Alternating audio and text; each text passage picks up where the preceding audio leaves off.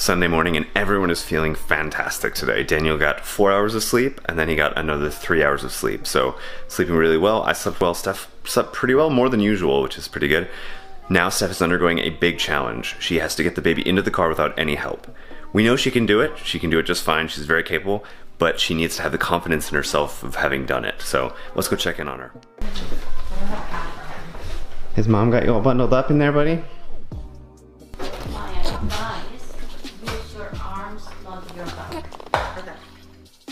Do this. Every instinct in my body is telling me like open doors for you, but I know I can't. I totally forgot my purse and my phone. What would you do? I would go back, but I'm not doing that. Why not? Let's put it that way.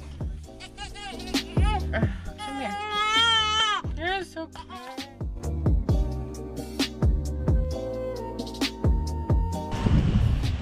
Where'd your hat go, buddy? Oh, it's in the car seat.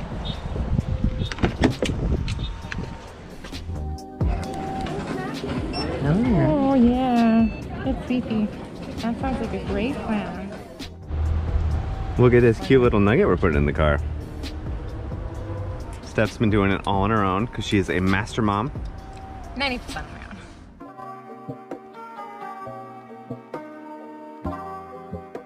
own. No, it's this pocket. The front? Put it in that pocket. Thank you. Reporting live here from Baby Central on Sunday night. It is about the Nuggets' second bedtime of the night. We're gonna be heading upstairs very, very shortly. Daniel's actually been the best baby ever today. He slept last night, he played with us, he was smiling, he was feeding. He cried a few times, but he's a baby, that's okay.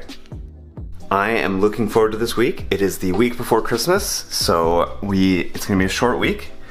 And I think it's gonna be very light on work. I don't think anybody's gonna be working too hard. This has been, hands down, no questions asked, the best weekend with Daniel since he's been born. He got a bunch of sleep, we had friends over, we had party time, we had fun time, he slept well, he fed well.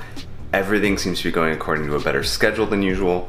I am delighted with everything that happened this weekend, and I couldn't wait for every day to be like this. This would be awesome if every day could be this good. I know it won't be, but I really do feel like things are trending in a positive way.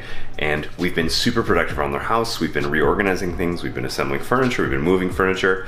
And now I think as soon as we get the house settled down a little bit and we get like his crib set up, then we're gonna be turning a little bit back over to the productivity side, outward facing. So doing things for the world. So maybe putting a little bit more polish on the Babylog app, maybe making it available for other people to use, and then doing things like getting back into demos with Angular. So I'm feeling very excited, feeling very motivated, very positive, and I hope I can get a bunch of sleep tonight and do the same thing tomorrow.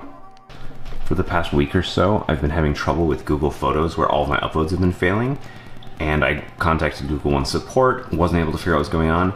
I ended up switching from the dev channel over to the stable channel, and everything seems to be working. So I think Chrome has a couple fixes they need to do before Google Photos is fully compatible with the latest version.